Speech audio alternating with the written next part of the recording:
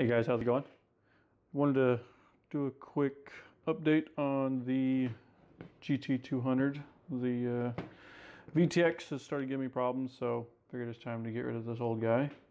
And I picked up, because of the tight space that I have on here, I picked up one of the new Team Black Sheep Nano VTXs. So as you can tell, it's going to definitely save a lot of room there. So not too shabby. The only issue is I don't have an OSD on the Combini in this. So doing some research, I think I might have found a way to do it that luckily enough just came out on 3.3 of Betaflight. So I'm going to get this thing all installed, hopefully be able to then configure the VTX channels for this guy on the CLI of Betaflight. So kind of reading about it, did a bunch of looking, and hopefully I'm gonna be able to do this. So stay tuned and we'll see if we can't not make smoke come out. So that's the whole plan. So all right guys, so I got everything all set up here. Pretty basic setup. 5-volt VTX, 5-volt from the flight controller, normal VTX and camera hookups, smart audio wire for the smart audio port, and you're all set. So if you have a Betaflight OSD, you're fine. You're done, put everything back together and you're all set. In my case, the Combini flight controller does not have the Betaflight OSD configured for it.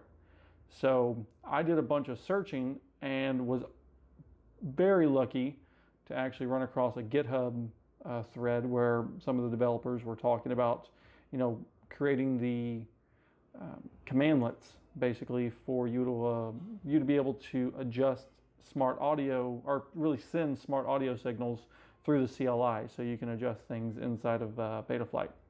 So that's what I have to do here, and luckily it just came out in this brand new version of Betaflight 3.3.0. So what we'll do is I'll jump over to the PC, show you those new commandlets, show you how to get everything going. It's honestly just as simple as VTX underscore band, channel, frequency, all that good stuff. And yeah, so we'll get everything all set up, and hopefully it gives you some answers if you're looking for a way to control a smart audio device through CleanFlight. So we'll jump over to the PC now and we'll get started. All right guys, so we're in Betaflight here, and all we need to do is connect up real quick.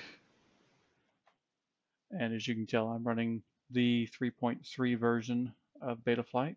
And one of the things to remember if you're going to do anything with smart audio is to enable your UART. So in my case, it's UART 1. So that's all set up. Jump over to the CLI, run set, and here you can see the new VTX parameters that are now in Betaflight 3.3. So it's just as simple as running the commands to set the band, channel, and the power. The frequency is auto set once you configure your band and channel. And so the parameter, kind of the details and stuff like that, can be found here on this website. It looks like it's one of the developers pages from what I found on GitHub. So as you can tell, the VTX band can be 1 through 5 as normal. VTX channels 1 through 8, VTX power. This will depend on your VTX and how much power output your VTX can do.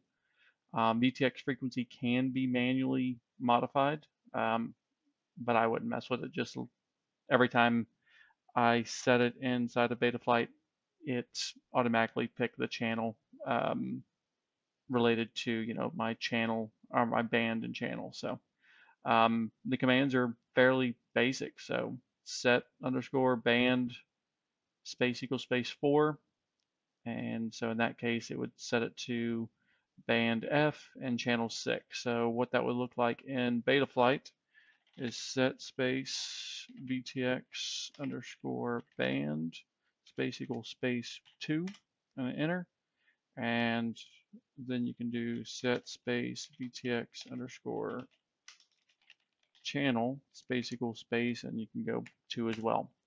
And then you would click save, hit enter. It would save to your flight controller, save and reboot, and when you come back up, your VTX channels will now be what you have set up there. So yeah, so now you have the ability to set your VTX band channels and power from CLI using smart audio. So if you don't have an OSD like was the case with me, it's a good way to get everything all set up. That way you don't have to solder any weird little buttons or anything like that. So, well, if this video helped you out, like, subscribe, share, comment, all that good stuff, and we'll catch you next time.